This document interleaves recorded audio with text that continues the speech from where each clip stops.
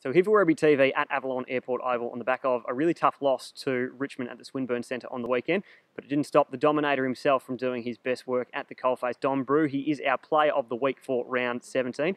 Dom, really disappointing result on the weekend, especially considering you're a lot closer, really, and in the contest a lot more than what the final score would suggest.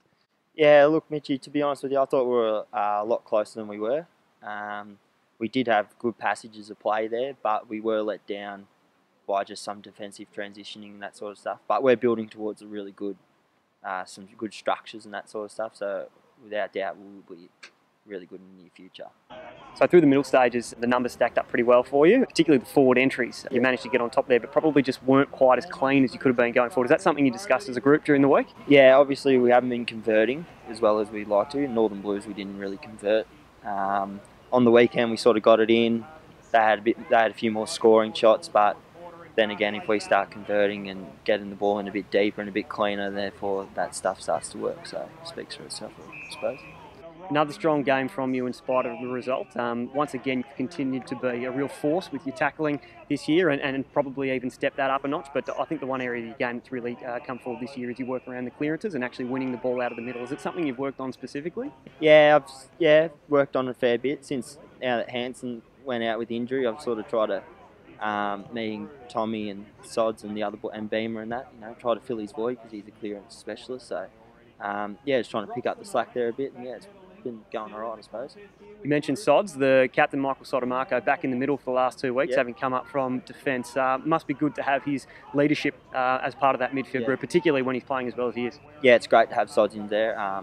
It's good when he goes down back, but it's good in the midfield as well. He's so clean through the middle of the ground. It's really helps us out with our organisation, and yeah, he's sort of got that defensive mindset, so it helps the midfielders sort of keep aware. And yeah, no, it's great having him in the midfield. There were a few changes to the lineup on the weekend. We saw Sods come back into the middle, Kurt Aylett go down back. One that probably raised a few eyebrows was Ben Maloney going into the ruck, all of 6 foot nothing. Probably an interesting choice going in the ruck. Can you give us some insight into the motivation there? Not sure really. I think they'll just give the old fella a run in there, but I don't know, Mitchy. You got me there, mate. Just another on-baller, I'm assuming. Bez is we've sort of only got one key ruck at the moment. The coaches are picking sort of either small or tall side, so give Beamer or a Matty Brett or something, gives Bez a chop out in there.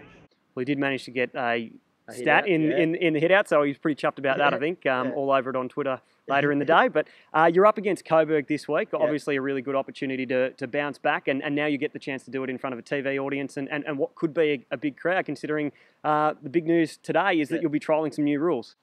Yeah, it's going to be great. 2 standalone clubs going at it. I think that'll be the first time on TV. I'm not sure. Don't quote me on that. But no, it'll be great with the... yeah, it'll be interesting. It'll be interesting with the rule change, but we're looking to bounce back, have a good, strong win. Coburg obviously haven't gone as well as they thought they'd go this year, neither of us. But with these last 3 games, we want to put our best foot forward for next year and work on the key areas that we want to work on. Do you discuss the rule changes much from a strategy point of view, or is it pretty much just business as usual at this stage?